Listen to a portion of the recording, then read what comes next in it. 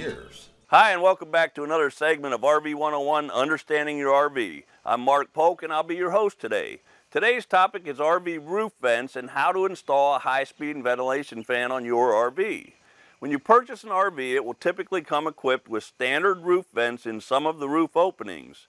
In the bathroom, the roof vent typically has a small built-in 12-volt fan for ventilation. A really nice upgrade you can do on your RV is to replace the existing roof vent with a high-powered ventilation fan.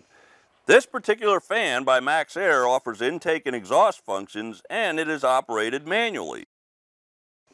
We are going to replace an older unit that no longer works on our RV to demonstrate the installation process. Let's go up on the roof and get started.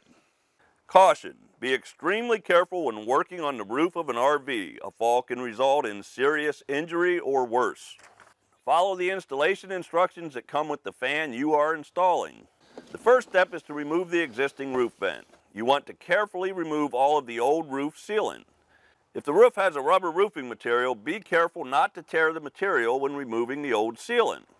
I use a plastic scraper to help get the old sealant off. With the old sealant removed, you can remove the screws securing the vent to the roof. Next, remove the old vent and clean the area around the vent opening.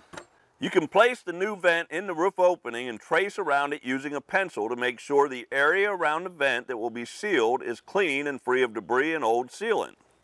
I use some denatured alcohol on a clean cloth to clean the roof surface.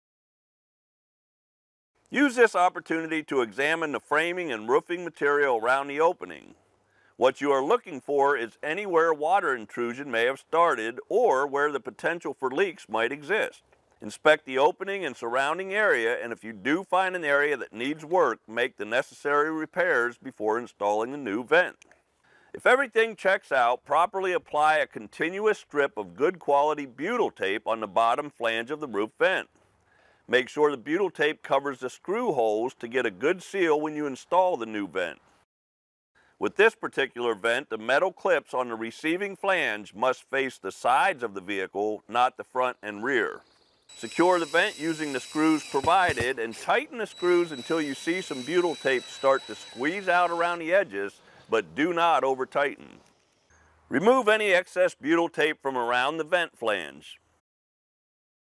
It's extremely important that you use the proper sealant on the top and around the edge of the vent flange. Consult your owner's manual for the proper sealant to use.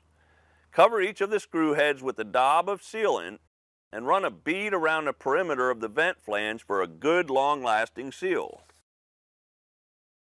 For our installation, we need a 12-volt DC power source for the ventilation fan. The existing wiring used for the old fan will work perfect.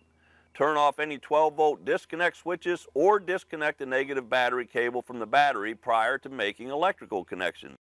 The max fan must be open prior to making the wiring connections. With the max fan open and the louvers facing the rear of the vehicle, lower the fan onto the roof receiving flange. Make sure the wires slide to the interior and don't get tangled or caught on anything. Make sure the fan is seated and fastened to the flange using the 4 3/4-inch stainless steel screws. Only use the screws provided. We are finished on the roof. Follow the fan installation instructions for making proper and safe electrical connections. Our fan uses a black wire for the 12-volt positive supply and white for negative. At this point, you can turn the 12-volt power on or reconnect the battery and test the operation of the new fan. On a new installation, you need to cut the garnish trim ring to fit the ceiling thickness.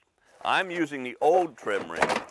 Place any excess wiring to the inside of the roof opening and fasten the trim ring in place. Installing a new high-powered roof vent on your RV is not that difficult, and the benefits are well worth the work.